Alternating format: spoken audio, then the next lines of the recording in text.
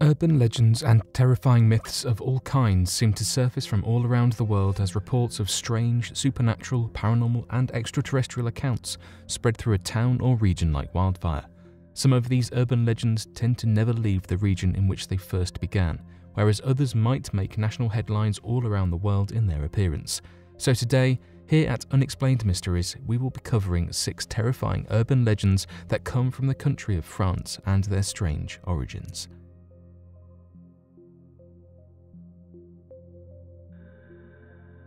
The Cusack cover-up. Though there are a tremendous amount of reported cases of eyewitness accounts of unidentified flying objects, it is very rare for eyewitnesses to report a direct sighting of an alien presence or extraterrestrial life form seen in clear detail during the event. This appears to not be the case when analysing the close encounters of the commune of Cusack, located in France. On the 19th of August back in 1967, 2 children, a 13-year-old boy and his 9-year-old sister, ran to the police and alerted them to a strange sighting. They claimed that, as they were watching the cows in a nearby field, they noticed that there appeared to be 4 small people that were completely covered in a weird dark material and stood at roughly 47 inches tall. At first, they were not afraid of these strange people and originally thought it was other children around their age, but began panicking when they noticed these strange beings suddenly begin to rise in the air and float up towards a metal disc-like object floating above them that was no more than roughly 15 feet in diameter. The officers didn't know what to make of the kids' story, but noticed that the children appeared to be truly fearful as they continued to describe the scene in vast detail. Quickly, the officers followed the children to the sighting and noticed that there appeared to be a strange sulfur smell in the air near where the object was seen to have been hovering, and that a large patch of dried grass had suddenly appeared in the area.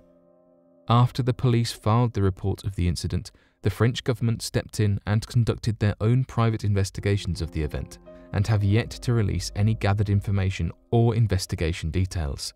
As time went on, the story died down, and the government felt compelled to keep all gathered details of the investigation a secret and refused to acknowledge the case's existence up until March of 2007, when the French government released hundreds of declassified UFO investigations on their government website over 40 years after the event. Meetings in the catacombs. Paris is far more than just a city of love and, for those that are oblivious to its history, holds a much darker past and an even more terrifying nature.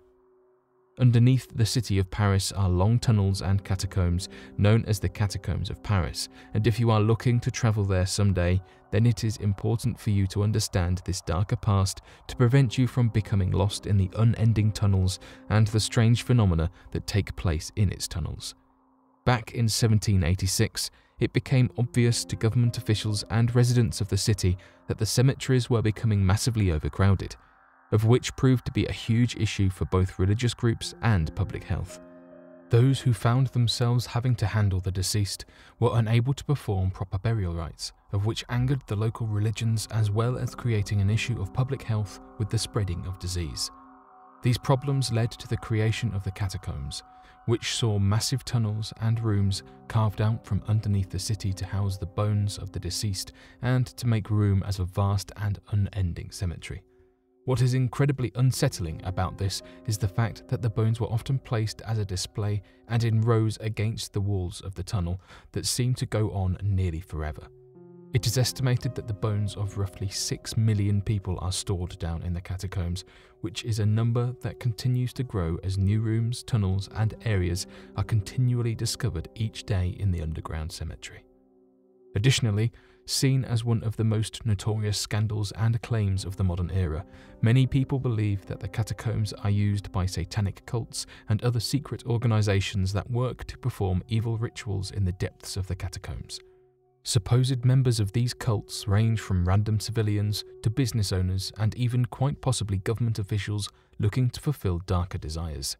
It is quite common for the bones in the tunnels to go missing which has led those who are familiar with the areas to believe that the human remains are being used as potential sacrifice or items for these underground cults.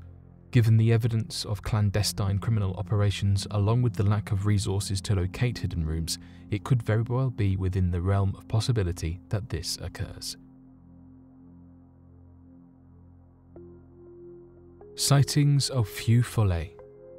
Though the common name for the feux follets around the world is that of the will-o-wisps, sightings of such floating balls of light emanating from different areas across the country have often been a popular urban legend stretching centuries back through time.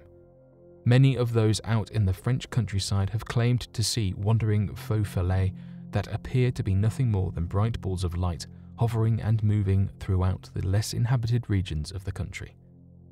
Legends surrounding the faux follets believe them to be spirits sent back to Earth to finish a penance of which they have received, but instead commit mischievous acts and perpetrate attacks against people who get too close to them. Some claim that the faux follet can suck the blood from children that are found to wander too close to them, with some even believing that the faux follets are the souls of children themselves. The Beasts of Gévaudan. Between the years of 1764 and 1767, a small province located in south-central France, the province of Gévaudan, soon became the hunting grounds of a terrifying new beast that had not yet been known to the region. This strange beast was described as a man-eating wolf, roughly the size of a fully grown cow and capable of devouring people as they ran. Their heads were described as being dog-shaped in appearance, with small ears, a large chest and long mouth and snout that was capable of holding teeth the size of daggers. Though such a creature might sound completely fabricated in nature, historians would later confirm the creature as having once truly existed, with accounts on the attacks detailing more than 210 victims, with bodies being found with throats torn out and bodies half-eaten, and then later a fully stuffed beast being found on display in a number of artistic representations. This would then lead the French government to intervene, sending a number of troops into the region to battle and eradicate the breed of wolves from existence, a battle that would continue for a year before it became apparent that the troops would need trained wolf hunters to complete their task. This would lead the troops to hire a number of professional wolf hunters to help track down the wolves to be eradicated. The last of the attacks would end in 1767, with the entire lot of the beasts having been completely erased from the region. Though no one is entirely aware of where such a breed came from, others believe that the monsters could have been far more supernatural in nature, given many of the witness testimonies of the time.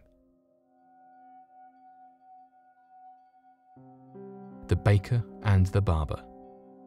When travelling through France, if you have ever heard a terrifying tale of a baker and a barber working together to cook people into pies to be served to the rich, then you might have originally assumed that it was nothing more than an old horror story devised to frighten tourists. The truth is, the story of the baker and the barber was once a real-life account that led to one of the most gruesome crimes ever committed in the country.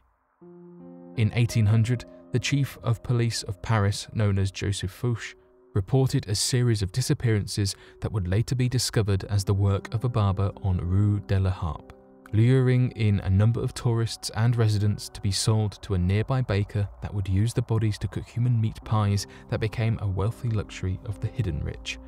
This story would later serve as the inspiration for the story of Sweeney Todd and the baker accomplice. The loup carcot. Taken from the Gascon folklore is that of the creature known as the loup carcot. According to the accounts of the folklore, the loup carcot is described as being a mixture of a snail and a serpent the size of a car. The beast is believed to carry on its back a massive shell covered with tentacles that can dig through the ground and stretch for miles. Many of the Gascon folklore surrounding the creature claimed that the creature lives amongst the underground caverns in southwest France, waiting for prey to stumble across its long, hairy, slime-covered tentacles to be pulled miles down into the underground caverns and swallowed whole by the creature. Though many believe the creature to have been nothing more than a myth, there are still stories being told today that warn tourists and children to watch out for this loup carcot in fear that it should ever return.